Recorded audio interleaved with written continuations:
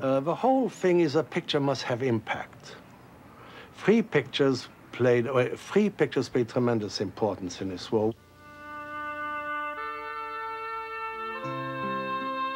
One was that little baby crying in a railroad station in Shanghai, and that really got people.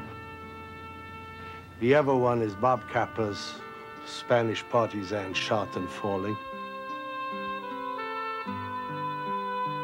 And the third one is this Frenchman crying. Do you remember that picture of a crying Frenchman? You suddenly had a sense of defeat, you know, the horror, the grief. This little baby, obviously, sitting in the middle of his whole station, blown up, crying. You figured, my God, what's happened to Papa? What's happened to Mama? What's happened to him? This is something life did better than anybody in the world. It's highly serious. That's serious war. And the photographer is probably being shot at, and he had to get ahead of the other head of this, probably the lead man. He had to be ahead of him. Then you got to get composition, all the technical things. When you're scared to death and the bullets are flying all over the place. There, of course, is always the question about what motivates a photographer or a reporter who goes into places that are threatening, whether it's a revolution or whether it's regular combat or whatever area it is. How does he do it? And the answer is simple.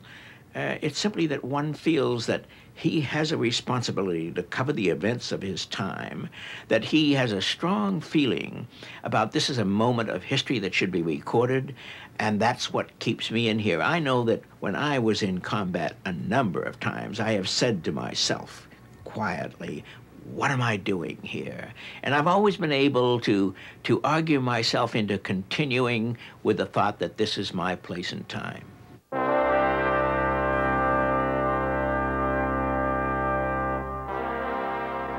What is a common denominator is when it's tough is fear. And I think I may have met only one man who suffers no fear. He's probably crazy. Everybody has fear. And a question of fear is sort of surviving and doing something even when you're scared. But you know, courage takes a toll. I mean, you know, after a battle, you can be in an awful mess. I had nightmares for years. I mean, I would wake up and for years, and if I talk about it, I'll probably have them tonight.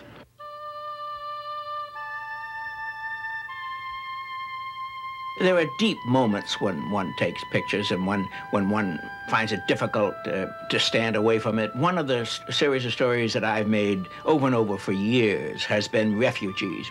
The fleeing Korean refugees, the Chinese fleeing the communist forces. I don't see how anybody can operate a camera, can watch this and take pictures of it and not feel deeply the sufferings of these people. It's a tearing circumstance, a very deep, agonizing circumstance. Nobody gets blasé. You know, men who've been in war can be wounded without having suffered a wound. I think a lot of our veterans, this has been problems. You see so much, you can see too much in life.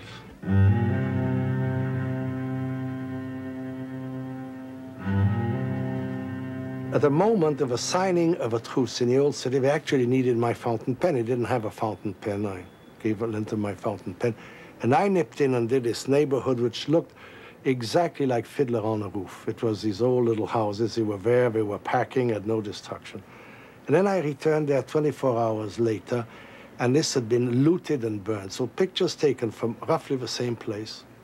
24 hours later shows you what destruction was. The Arab rushed in thinking they've got gold in the carpets. They were just poor people, but you know, the Jews, a lot of gold, ripped everything, burnt everything. And looting is insane. I mean, I saw them break doorknobs off. They would loot in a way that you destroyed, you had no value left.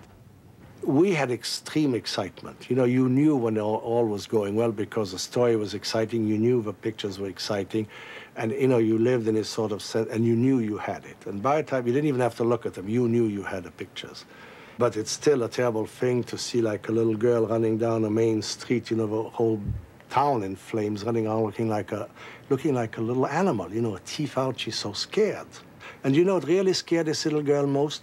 She had lived in a ground floor of a little house in the old city.